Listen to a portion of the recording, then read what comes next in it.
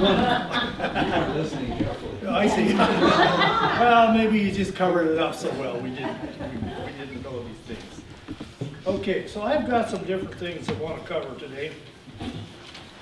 And we're going to have a history lesson. And it's going to start in the beginning and go as long as I can keep talking, I guess. I have too many things here. Jeannie and I have the privilege on Tuesday evening of having two of our grandchildren and our daughter come up and share a meal together every Tuesday, and then we study the Word of God. And we're studying this book. It's called What on Earth is God Doing? And the subtitle is Satan's Conflict with God. It's done by Renald Showers. So that's the book we're going to be looking at information out of today.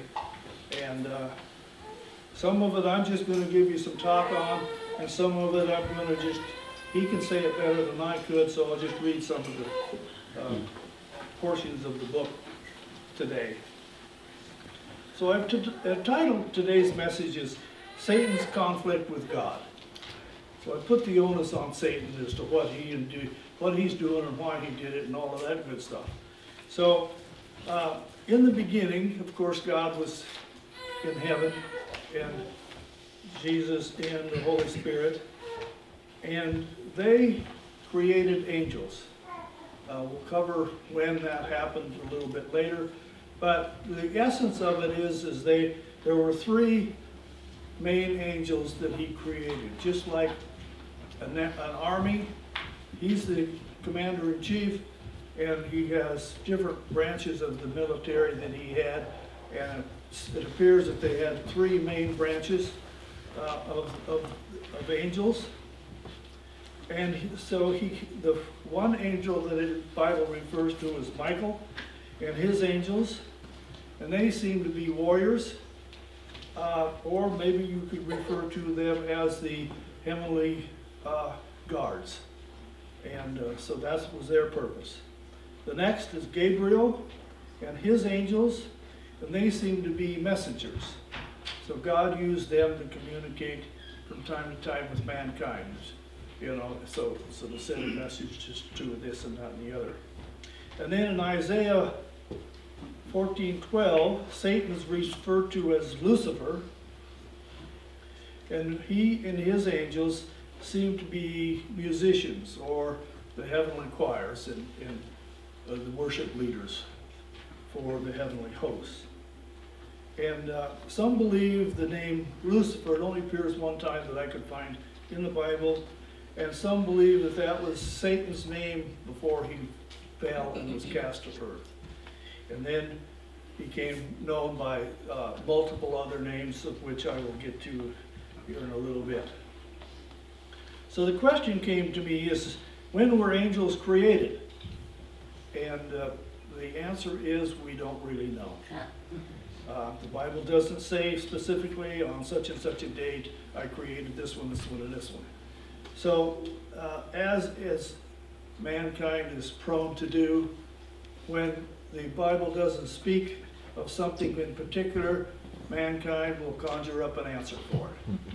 So that's basically what in my studies, it says some believe that they were created along with all the other things during the 6 days of creation. Others believe they were created long before God created the heavens and the earth, because the purpose of the angels is to serve God. So you can just adjust that for however you think would be realistic. It says, why did God cast Satan out of heaven? The quick answer is pride. Turn to Ezekiel 28.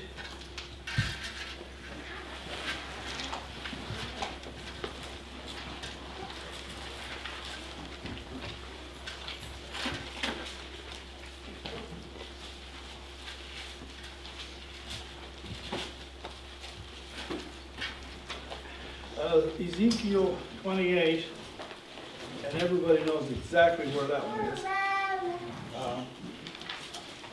It's just before Daniel and after Jeremiah. Still searching. And chapter 28, starting in verse 15. And this is the description of why Satan was cast from heaven. And it says, "You were blameless in your ways from the days of when you were created, thick till wickedness was found in you. Though your widespread trade, you were filled with violence, and you sinned. So I drove you in disgrace from the mount of God, and I expelled you, O guardian cherubim, from among the fiery stones. Your heart became proud on account of your beauty, and you corrupted your wisdom because of your splendor. So I threw you to the earth. I made a spectacle of you before kings." Con, will you do me a favor and flip that light switch on? It's dark up here for Dennis. There is something on the paper. Okay, so briefly in Revelations chapter 12, it says the great Satan was hurled down, that ancient serpent, and here's several names for him, called the devil or Satan, who led the whole world astray. He was hurled to the earth and his angels with him. And then in Revelations 12:4, it states that his tail, being Satan's tail, swept a third of the stars out of the sky and flung them to earth. And it is believed that the word that is used in the Bible for stars is actually angels. So he was thrown to earth because of his pride, and they took 1/3 of the angels with him. So some other names for Satan. In Matthew, he is called the tempter. Again in Matthew, he is Beelzebub or Beelzebul. In John, he is called ruler or prince of this world. In 2 Corinthians, he is called God of this world. In 1 John, he is called the evil one. And in Revelations, he is called in Hebrew Abaddon, but in Greek he is called Apollyon, or Apollyon. And both of those, the meaning of those words is angel of bottomless pit. And we do know from Scripture that he is going to end up in the bottomless pit. So when did God cast Satan out of heaven and to the earth? That's my next question. We are not told when exactly. Some believe time that was sometime during the creation period. Others believe after the creation. And to support those who believe in the after creation time, if you read Genesis 1 and 31, it said, God saw that he saw what he had made, and it was very good. And there was evening and there was morning, the 6th day. Thus the heavens and the earth were completed in all their vast array. By the 7th day God had finished his work, and he had been doing so. On the 7th day he rested from all of his work. So those who believe that Satan was cast down after the creation, based on this passage, is that after Satan was rebelled and was cast down, all things or everything was not so good. So you take your pick, whatever you think on that. So we have Satan. He's been cast out of heaven. And to just say it mildly, he was a little upset. I suspect he was very angry, and he wanted to wage war against God because felt he wanted to be God himself, so he was going to work at trying to overtake God and take over the rule of heaven. So Satan started his attack against God, and at this point, this is when the conflict between God and Satan begins. If you look in Genesis, why don't you turn there, Genesis 3, verse 1.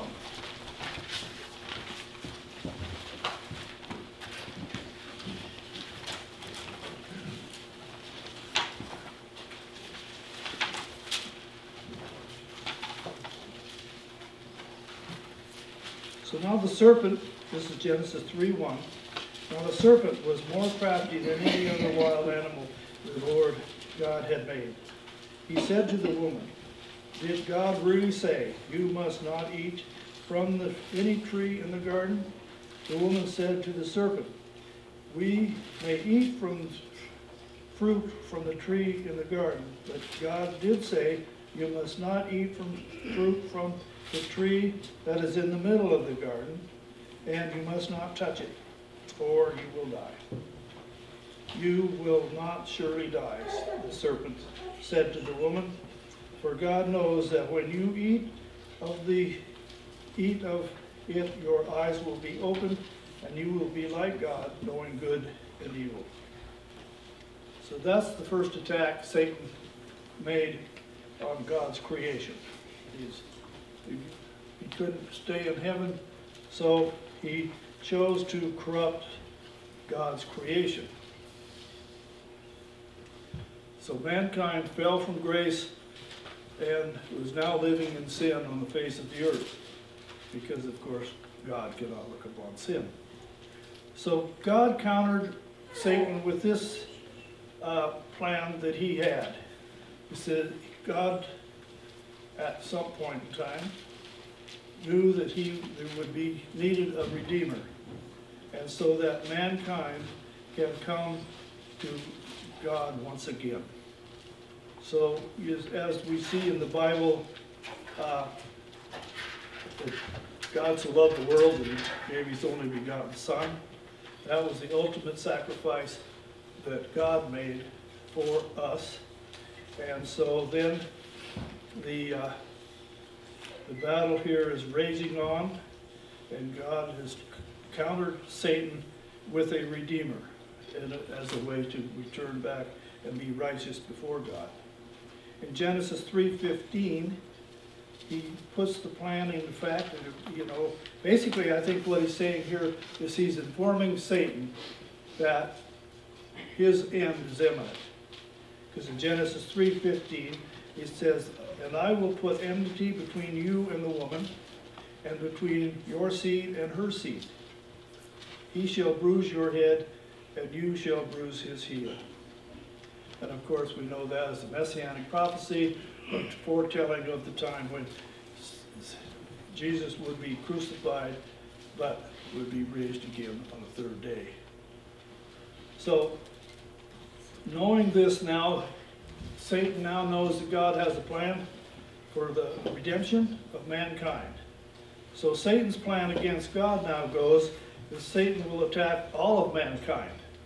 So he takes, and he starts with Cain and Abel, and the story of Cain and conflict and all that, but it starts with the committing of sin of murder. And that first act brought Cain into defiling against God, I guess was one way to put it. But that continued because his line, the Canaanites, were very violent, very anti-God, and very evil throughout history of the world. And then it says that they became so perverted, the whole earth was filled with violence and corruption. So he did Satan's attack on one person and their lineage created much chaos in the earth. So then God's counterattack, it says through the bloodline of Seth, which is the son that came after Abel had been killed. Seth, God raised up, and he, in his bloodline, eventually became Noah. And we know that the world from Cain and Abel to Noah's time had become very corrupt. Homosexuality ran rampant. Satan's angels, it is believed, came to heaven, or came from heaven to earth, and married the daughters of men, and they had a whole new line of creatures walking on the face of the earth. Talk unto itself. So I'll leave it at that. So anyway, so God then raises up Noah and his 8 children, or his children, daughters, sons, and their wives. And they started over and repopulated the earth. And it's an assumption on my part that they were righteous and godly people when they started. But as time went on, population grew. Why? There many more people came upon the earth, and that gave opportunity for Satan to strike back against God. And it says, in time, all of the people on the earth gathered together to build a great city. So what happened there? The descendants of Noah had multiplied and gotten a large number of people. God instructed them to disperse around the world and fill the earth. But they were so comfortable, they stayed in one spot. They all settled in the valley of Shinar, I believe it's called. And there they came up with the concept that maybe we can build a great tower that goes up into the sky, and we can be like God when we build this tower. So that created then, it's called the Tower of Babel, of course, and then that was not obviously acceptable to God. So this is when they spread their language. Let me read a little information on this portion. It says, though time, Noah's descendants began to suppress the truth about God. They refused to teach succeeding generations about him, and they rejected the truth concerning God revealing through nature. They boasted that they were wise, and doing this, and their denial of God's truth made it appear that God is sovereign, or man is sovereign. Man's willful apostasy produced 2 tragic results. First, man invented several idolatrous religions as substitutes for worship of the true God. And second, man degenerated progressively into moral perversion. He gave free rein to vile passions and approved of gross displays of depravity. Thus, false religions and the most perverted form of depravity developed as a result of Satan's war against the kingdom of God. So that got pretty ugly in the story of the conflict between God and Satan. So we have now the Tower of Babel.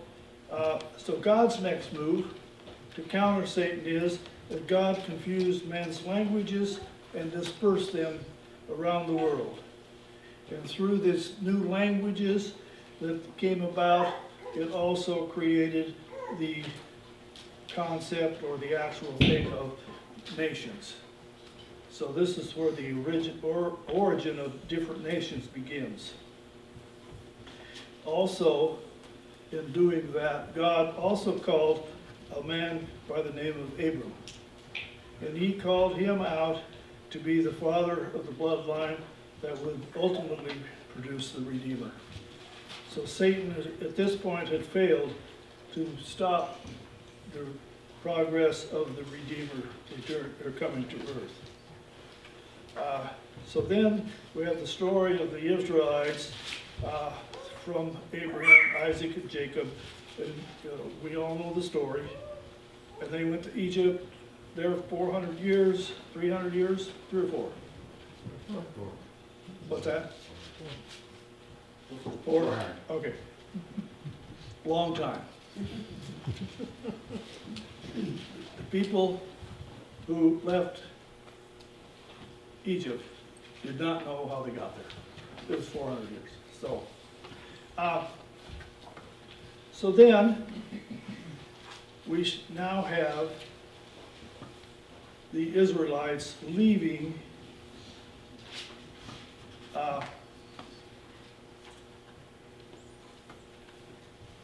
the Egypt, and some of them were real happy about that, some of them were not so happy about that.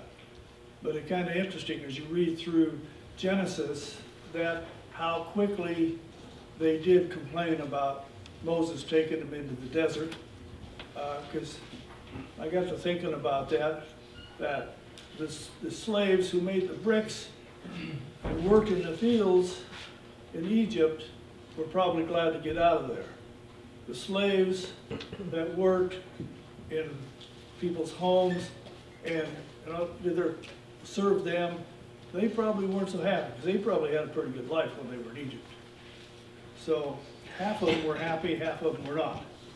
But anyway, they had not been in contact or having a close relationship with God while they were in the nation of Egypt.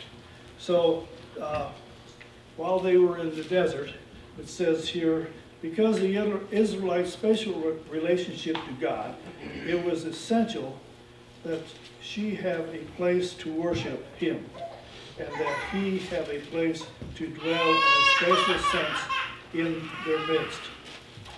To this end, God revealed to Moses plans for a portable worship dwelling structure called the tabernacle.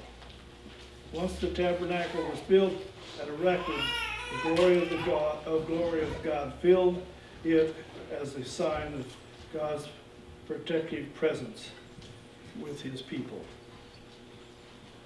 So they're free now. God is living with His people, and all is good, at least for the Israelites, because since the Tower of Babel, the overall name called Gentiles were dispersed around the world. So now, as we go through history, it now starts focusing on the Israelites and their program of being God's representative on this earth, that through the blessings that God gave His people, the Gentiles could see who God truly was. So that was working fairly well. But then Satan, of course, has to intervene and stir up trouble again.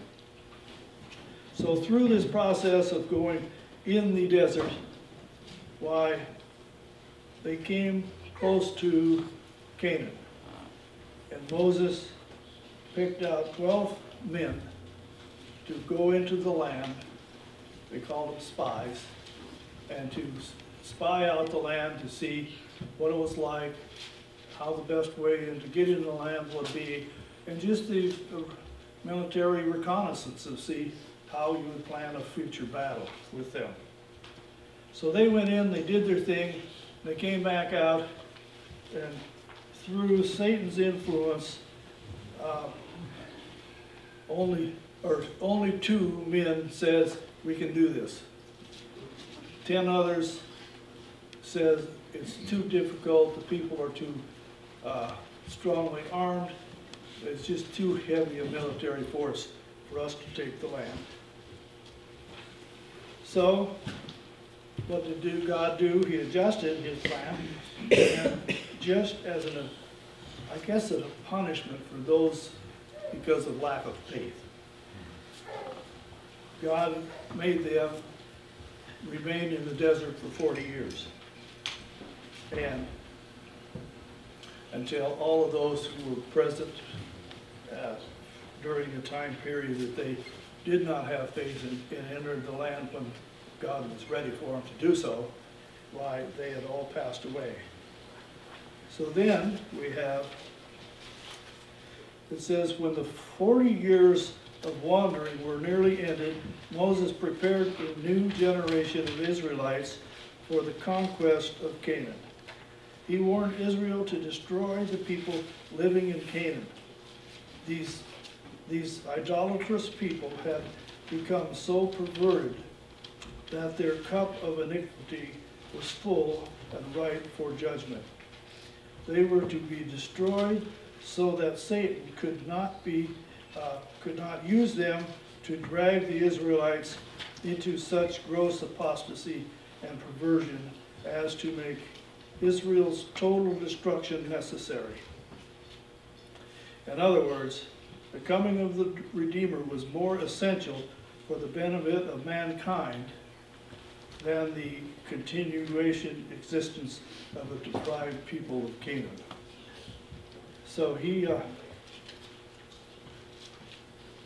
and as we know, they didn't do it. They left some, they let some live, and as we know in the book, the result of that was there was distraction in the land. So from this time on, they did enter the land, went through a long period of history, of obviously conflict between Satan and God, between nations. They had wars, and mankind in his sin nature went through normal life. And till then, Satan had a new plan,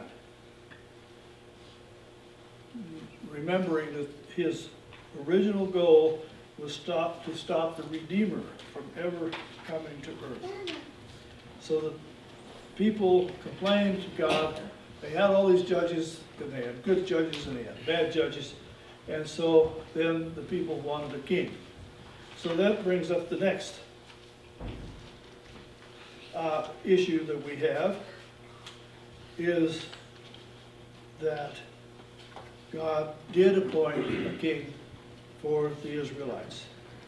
And so they chose, not God's choice, but they chose Saul. And this portion says, Satan had a purpose for promoting Israel to ask for a king. While Israel had been without a central government, it had found it impossible to get the whole nation to go apostate at one time. Now that Israel had a king, a central government would be formed. This situation would provide a better opportunity for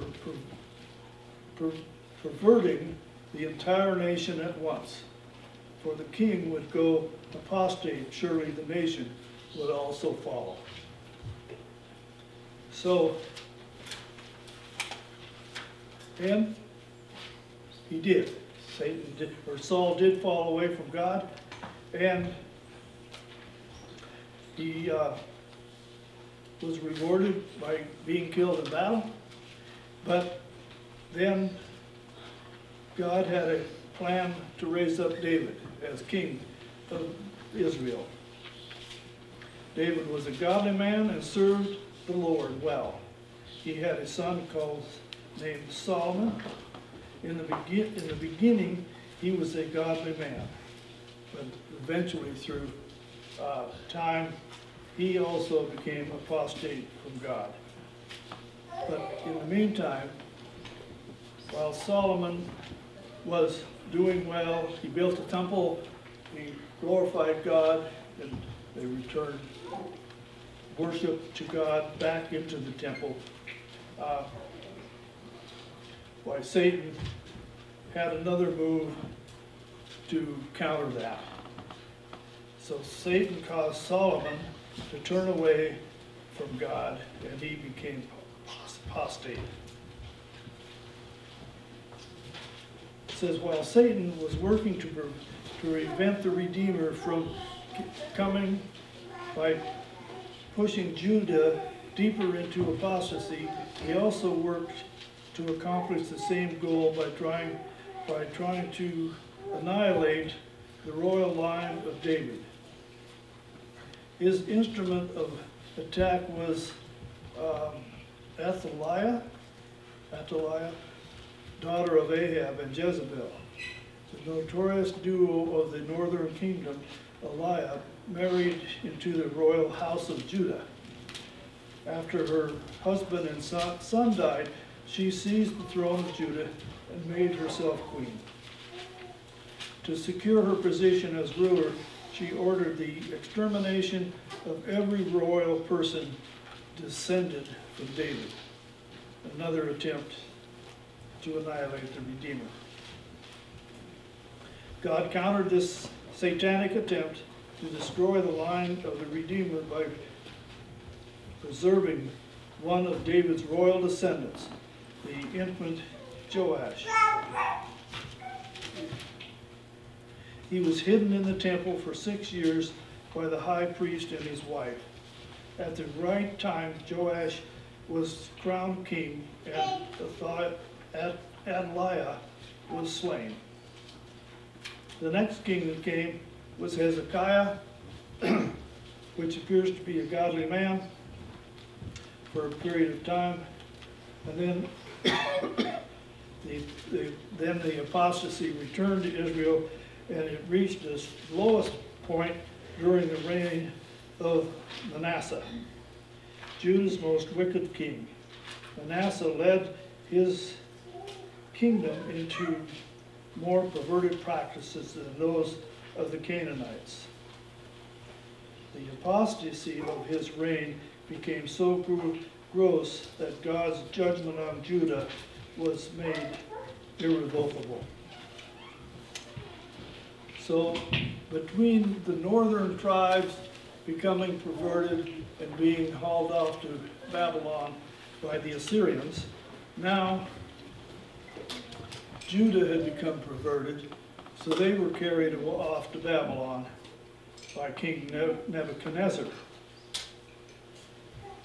So now we have the time of, so God destroyed Israel and gave them over to the Assyrians, who carried off to Persia. Then Satan turned his kingdom over to Judah, which I just read to you in this book here. So then the Jewish people were packed off to Babylon, and they were there for, I believe, 70 years. It says, once the Jewish people were captive in Babylon, Satan attacked again. Nebuchadnezzar decreed that all his subjects should worship an image of himself. Jewish obedience to his decree would have involved God's people in apostasy once again.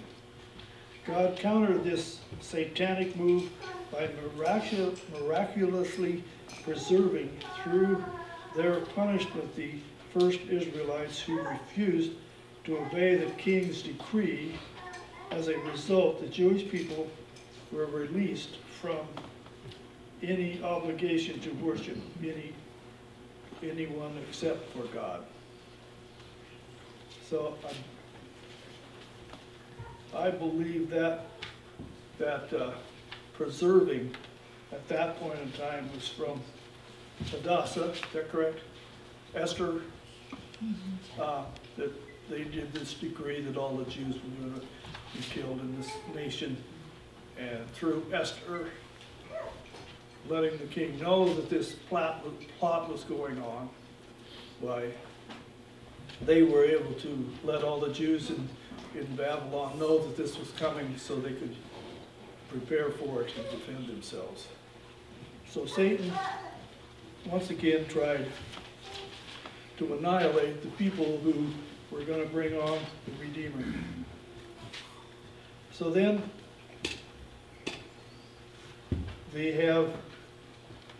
goes on at the end of the 70 years, about 50,000 Israelites returned to Jerusalem, rebuilt the temple, and they went back to worshiping God and growing through this process. Then the Greeks took over the countryside, and they came into Israel and ruled over Israel, and then they were so perverted that they tried to stamp out all worship of God. They defiled the temple and wanted all of the Jews to worship the idols that he brought in. And then a group of Israelites rose up against him, overthrew him. I believe the name of them was Maccabees. And they then recaptured the temple, reinitiated the holy sacrifices and the worship of God. And that's where we come up with Hanukkah, from that experience there. Then the Romans came in, they threw out the Greeks, and they took over the rule of Israel, and that is where comes into the picture of King Herod. The Romans appointed him as king over Israel to administer the country for Rome. And so now we're real close to the Redeemer getting here. We are. Mary's been notified that she's going to give birth to the Redeemer. Satan is just about defeated. He's at his wit's end. You can see he's losing the battle. And so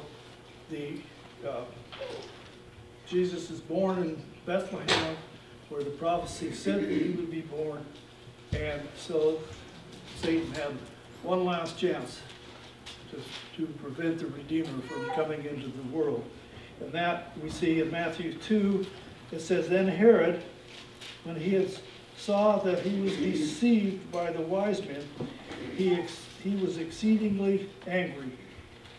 And he sent forth and put to death all of the male children who were in Bethlehem and in all its districts, from 2 years old and under, according to the time which he had determined from the wise men." So Satan, and God, of course, as we know, God had informed Joseph to leave Bethlehem, escape into Egypt to preserve Jesus' life, and in the ultimate, Satan was defeated. So there we have the history of the conflict between Satan and God, and we are so thankful that he was not. So that concludes this portion of the service. Now we have a little, I guess, house cleaning to say. I'm not sure. You know, as they say, in families, usually family members talk to each other, and they stay up to know what's going on in the family, and so that they can all work to help each other and just act as a family did for everyone's best interest.